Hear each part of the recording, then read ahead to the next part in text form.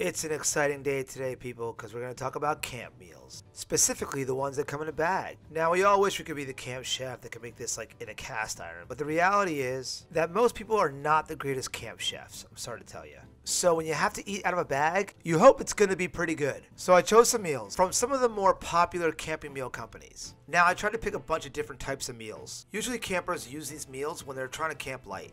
But what I wanted to know is how good would these be if you were at a festival or just leisurely camping? I even threw in some of Patagonia's wild Sockeye salmon, just to give you a little bit of that high-end meals ready to eat game out there. Now that my meals are chosen, I'm going to need some help judging. I chose two very eager individuals to help me, as you can see. You can just feel the excitement, can't you? First, my friend Coral, always trying to see the bright side. Like if this is the flavor that I even got at a restaurant, like a normal restaurant, I'd be like, okay. Then there's Brad. Distinct palate and very real.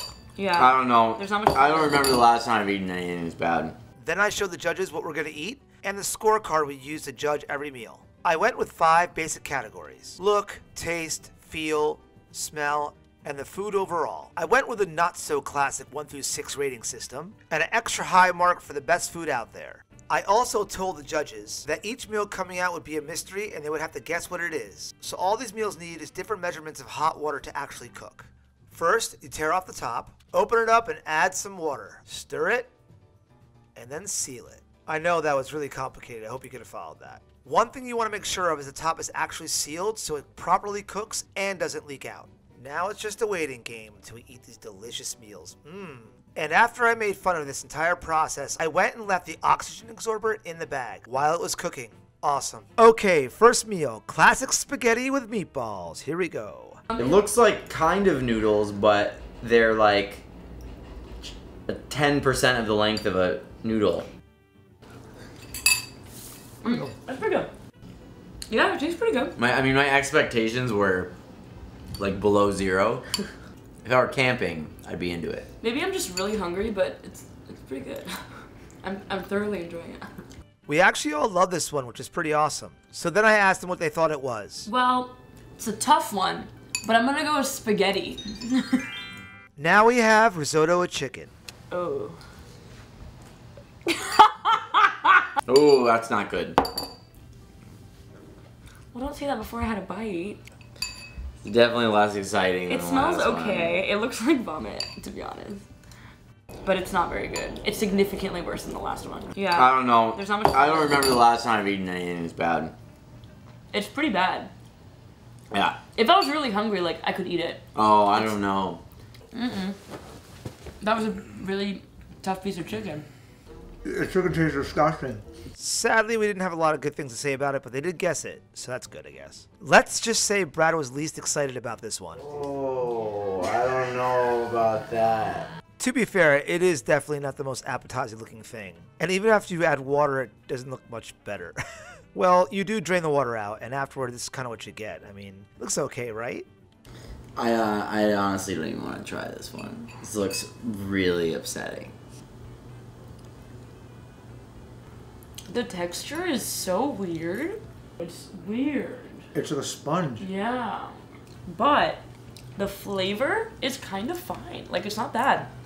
Bacon flavored tofu. Never It had smells it. pretty good though. I'm still going for it. I don't know if that reflects more on me though. Gotta thank Carl for being so positive, but it was pretty clear that we knew what it was, and it just wasn't our favorite. And if you ever served me that meal in a situation that was not for this purpose, I would probably question our friendship. Now it's time for some pasta primavera with grilled chicken. I know this one wasn't a looker, but it actually was pretty good. Oh no! The Stroganoff? Yeah, I think so. Well, to be fair, they hadn't tried it yet, so let's see. I mean, we're fine. I mean, I'm still eating it. It's not good, but like, it's okay. Like, the risotto is like, this is like... I don't know what beef stroganoff tastes like, to be honest with you. It's not one of my go-tos. It's not like I mean like pizza, tacos, beef stroganoff. Maybe you just don't go with meat in these things. Maybe you just stay in the meat category. You know, it'll do. So it seems we're split on that one, and we couldn't tell what it was. Now it's time for the real beef stroganoff. And to be honest, these meals just don't impress visually, but sometimes they taste pretty damn good. Still chewing. Did you get a really bad piece? I'm still chewing. I have not had that experience yet. Have you had a piece of beef yet? Mm-hmm. No, it wasn't. It was a little salty. This guy. This yeah, guy. eat it. Take a bite. It's spongy. You just chew and chew. But honestly, overall, it's a little salty, but it's my second favorite. Yeah, it's my second favorite too. The beef is almost inedible. The noodles are pretty soft. There's almost like a salty metallic taste, but I don't hate it. At least it's not as wet. I feel like that's been a big issue is how wet it is. Have a bite of the beef. We didn't make a... Yeah, there it is. You're right. Yeah. So, okay, so the one that we thought was the beef stroganoff was the chicken primavera. That's concerning. I'm like begging for that spaghetti again. Spaghetti's a dream. I want to change all my spaghetti ratings. 5, 6. Spaghetti meatballs still winning it. So, for Patagonia's spicy chili, you'll need to use a pot instead of the bag itself. I mean, if you hate dirtying dishes when you're camping, this may not be for you. As you can see, it looks like chili, smells like chili. And compared to the other dishes, it looked pretty normal.